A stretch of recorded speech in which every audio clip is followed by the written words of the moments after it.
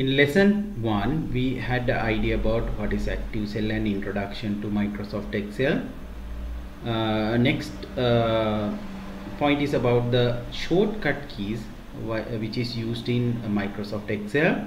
So these are very important now, and you should memorize this, how this works. As example, arrow keys. If you get moving a single cell in any direction, example, so you can see active cell is now A1 cell. If you press right arrow key, you can see it moves right one cell by one cell. If you press down arrow key, it goes one cell by one cell down. Left arrow key, it moves one cell by one cell to the left. Likewise, you can move it. This is very important for us when we are working with this Excel. And likewise, you press this, all the shortcut keys, keep your cursor on the middle or somewhere middle any cell. You press this one and see how this works. Okay, this is very important part, children. It's very important to know, and you need to memorize for your O-level exam. Next is cell addressing. It's a very important to know about how to cell address. Okay, we'll learn how we can understand that. Now you all knows this cell address is C2, but if we selected multiple cells, example this here, I have selected A1, A2, A3, but it will show you here only the A1, but this one, this range, if you are mentioning to Excel when you are performing some calculation, there is a method of writing. Even exam, if they ask what is this range, we are not writing A1. This is consist of A1, A2 and A3. You can see I have selected. After selection, the first cell always it's white and this is dark like ash color. That's how that is the nature of how it works after selection. Then how we can name this selected range? Here you can see I have selected this one, and this is we are naming the first cell and the last cell. The first cell is A1 colon, the last cell is A3.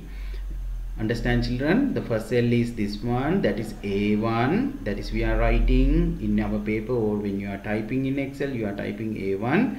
After that, you need to type colon, 2 dots, that is there in your computer. When you are typing, that is especially, you should know where it is. And after that, we are mentioning last cell, then this is A3. We'll get another experience. So what about if I selected this one, what is the range? Now you can have experience. C1 is the first one, after that C3 is the last one. When we are writing like this, C1 colon C3. What about this one? So if I selected a little bit more cells, you can see first cell is B5, the last cell is B9. So then this is B5, then last one is B9, then B5 colon B9. That's how you all have to write. Okay, and don't forget to copy down these notes into your Excel book. It's very important. This is the topic is naming cell range. The topic is naming cell range. Okay, now again we'll go back to Excel. What if I selected 2 columns like this? How we can name this one? We already know one column, but we have here multiple columns and multiple rows here. So earlier multiple rows and 1 column, but here 2 columns. So how we can mention? Always keep it in your mind, first cell and the last cell. This case, if you get, this is the first cell, children, and this is the last cell. Then according to that one, first cell is A1, children, last cell is B3. Then we can name this is A1 colon B3. Look at this, children. I have made a note for you all. Okay, now the same selected area.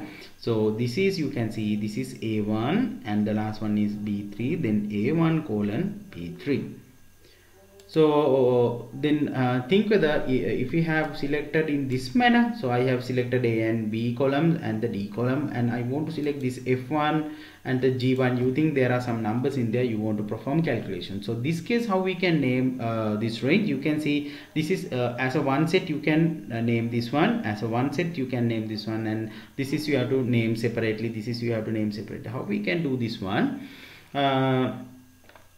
And this range is A1 colon B3, and when you are writing, you need to put a comma, because if that other columns or other selected area which is not close to it, So this is we are not selected this C column, we selected D column. So then after writing like this, A1 colon B3, then you can write a comma. After that, D1 colon D3, then you have to write a comma. After that, you can name F1 comma. After that, last cell is G3, then type you can write G3. Now how it is look like after we draw, you need to draw this in your writing book. So after that you so how I name this one, you can see this range is A1 and B3. This is the first one, this is the last one, and after that I type comma. When you're writing in your book, you need to write comma. After that, this range I'm going to mention, this is legal method, this is I'm mentioning this one, D1 colon D3. And after that, this is a single cell which is not selected with this one, this is F1. After that, G3. And same time you can name, we'll think this one if you get, you can name in another way. How?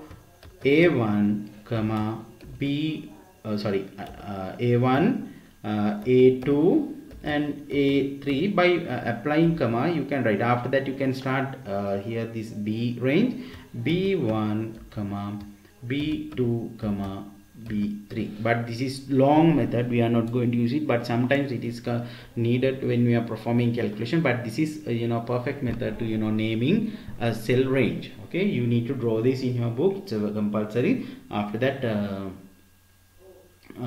write this how to name this selected range. So children, after that that is about naming a cell range. Now you got experience. There is a small assignment is given. See whether you can name this. It is very that is very easy for you all to do it. It is a very important part. Keep it in your mind and have a good idea about that.